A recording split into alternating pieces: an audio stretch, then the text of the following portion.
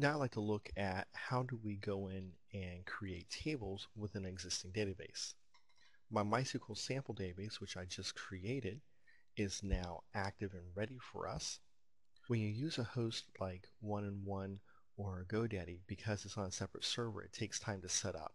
This can take anywhere from about a minute, maybe two on the short end, to 10 minutes usually on the long end. Usually by that time it's created. It all depends upon how many other requests are being processed at that time. Now I'm going to click on the phpMyAdmin so I can create the tables. It's going to open up in a new window. I'm going to come over here to my left hand side and click on my database name, which is the only one I see. Because I don't have any tables, right now it's going to ask me to create a new table.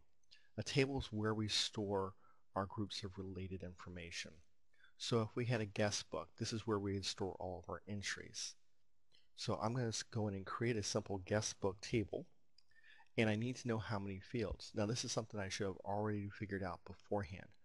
What am I going to be looking at storing in my information?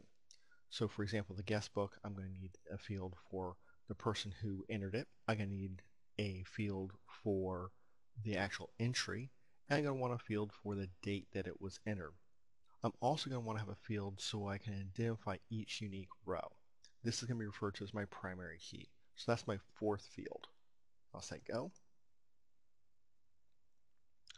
I usually make my unique key my first field so it's easy to find and identify. Since it's an identifier, I usually name it something like ID or guestbook ID. As a primary key, I often like to make mine auto numbers, which means I'm going to come down here, go to int. Under my attributes, I'm going to choose unsigned. Under extra, I'm going to choose auto increment. This basically means that each time someone enters in a new row, it's going to automatically update the number. That way the user never has to enter it in. They don't have to know that it's even there. And then I'm going to select my very first column, this radio button, which is for a primary key. Next, come over and choose for a person's name.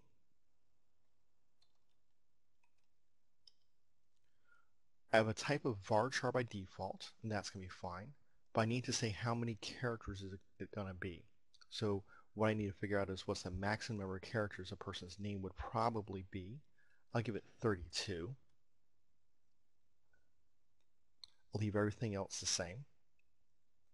Next I'm going to enter is the enter date. I'll just call it entered. I'll look for a date format. I have a couple of different ones I want to be careful of. Let's have a date time, I have a timestamp, I have just a time. I'm just looking for a date that is entered. You can choose a different one based upon your needs. All the others I'm going to leave defaulted. And the last one we choose is going to be a large area for them to enter in their comment. I don't want to choose varchar because varchar I have a length that limits me to 255 characters, and if anyone wanted to have a larger comment, it would be shown here. So what I'm going to do, I'm going to drop this down, one called text. It's near the top because we use it quite a bit, and everything else is going to be left blank. I'm going to choose save. This is a SQL statement that shows you what it would take to create it. If we needed to go back in and create this maybe on another database sometime later, we could copy this and just paste it in. And here's a list of my table. Now if I want to go and create a new table, pretty simple. I click over here on my database again. Down here I have the option to create a new table in my database. I can choose its name.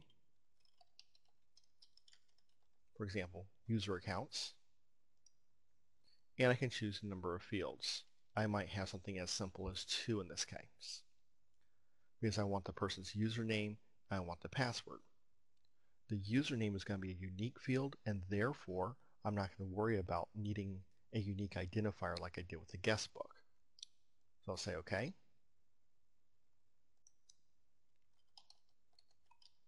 Enter username, be a varchar. My username could have a limit, for example, of 16 characters. Come over here, choose as a primary key. My next field, password, also a variable character field with a maximum of 16 characters. And I'm not going to choose a primary key. I'm just looking for a username unique, and click Save. I can go through this and look at this, make changes as necessary. If I ever need to make a change, I can go into phpMyAdmin. On my left-hand side, I see a list of my tables that I've created. I can select one, and up will come the information. So if I need to, for example, add fields or remove a field from my database table, I'm able to do that.